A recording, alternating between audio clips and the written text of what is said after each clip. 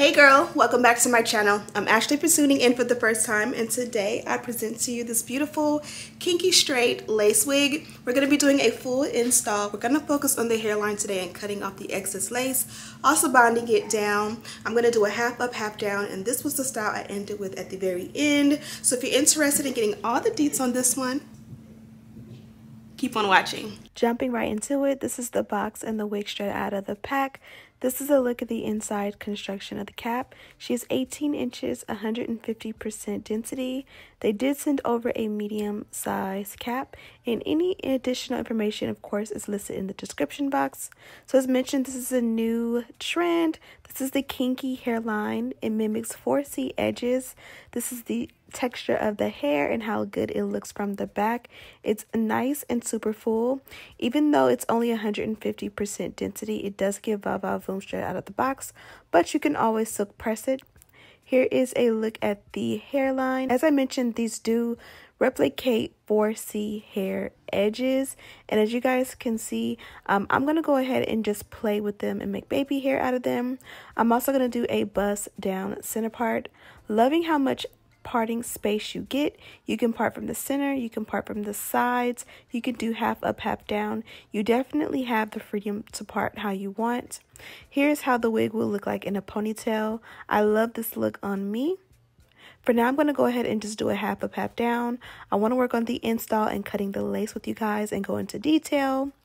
But first, let's go ahead and make the wig cap match our complexion. Kind of like a little bit of a camouflage, using our foundation powder to just buff in. I also buffed that same powder into the lace underneath. So forgive the color if it is a little bit off, but trust me, when it comes together, it's going to be perfect. Now here I am cutting off the excess lace around the ears. Now here I am bonding the wig down. I did go for the even, and I'm just going to do the easiest way to bond a wig down, which is to apply the wig to your head, position it how you want it, and then apply your adhesive. I also find that doing 2 layers of this glueless adhesive will make it stick a little bit harder. So here I've done the first layer, and while that kind of starts to get a little bit dry, I'm going to go in and cut off those excess lace. Pretty much it's like the lace fits over my ear, so I cut the extra off so that the wig fits like a glove around the ear. Hopefully that makes sense. Now that the wig is tacky, it's in place, not to mention it does fit nice and snug, I'm going to go ahead and work on bonding it down. I did go in a little bit extra with the product around the sideburn area, just because this is my area that tends to lift the fastest and easiest, literally all the time. Now let's go ahead and cut off the excess lace. We can rewind if we want, or you can just watch. I usually like to cut the lace down the center all the way up to where the hair begins, and then I'll take the scissors and just take my time going from, you know, where we started all the way around to it ends. I like to take small little snips a lot of the times because I really just don't want to make a mistake and cut too much. And as you guys can see, that's painless. Now here's the thing, I did apply the wig with the even, and I applied it on top of the lace. Unfortunately, that made the baby hair get hard a little bit, so I did go in and try to like comb it out and kind of flat iron it out to get that product out of there. So for you, I recommend that if you purchase this wig, go ahead and apply the adhesive under the lace directly onto the skin and put the wig on top. That way it won't make the baby hair hard. We're going to have to like comb it out, if that makes any sense.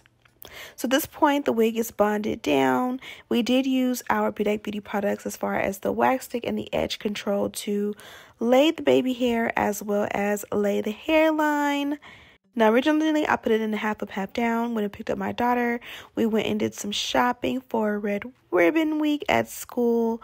Now I'm back and I'm taking it down, and I really want to flatten out the lace area. As beautiful as this wig is, there's a little bit too much volume in the parting, just naturally.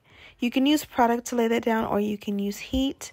I opted for heat, but I knew that if I would have just went for my heat passes at the center parting, it wouldn't get as flat as I want. So I did go in and section it out.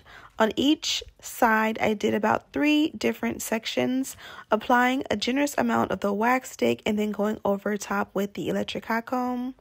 You guys know this is my dynamic duo, my favorite way to just flatten out the parting and the hairline and make everything super flat.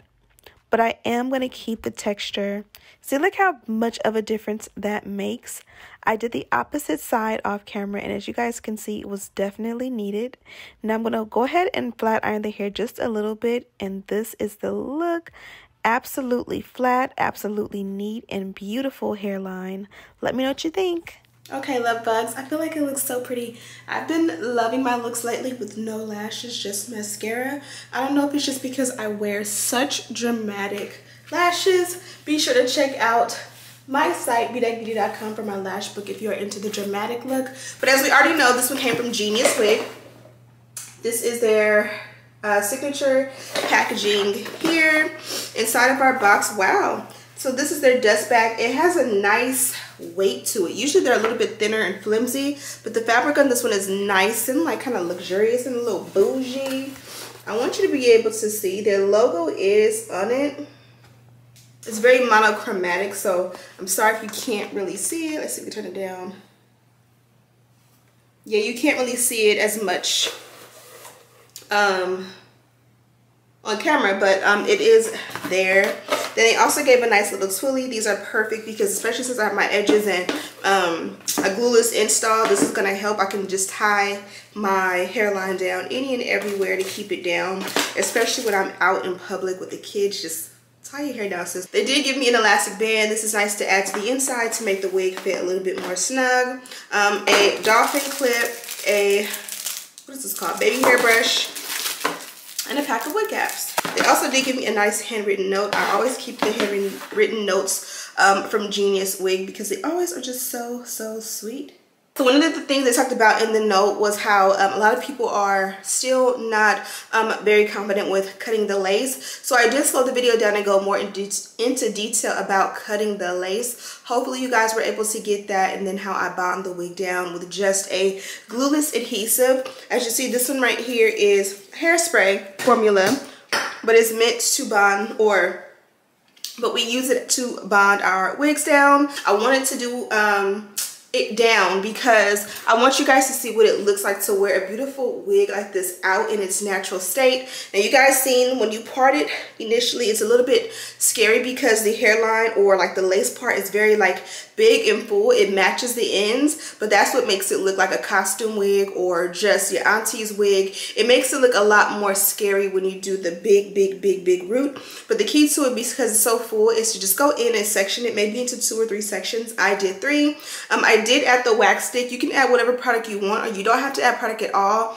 I just like mine to, you know, just be perfect. So I did that. You guys see the hair does relax. It still has the same kinky texture, so you don't lose the texture. You just get a more flat out, pressed out look, so that it looks more like a really good wig install opposed to you just having a hat on your head. I like how full and long it is, but you can go in and section it just like I did the top and silk it out, and you can get a thinner look.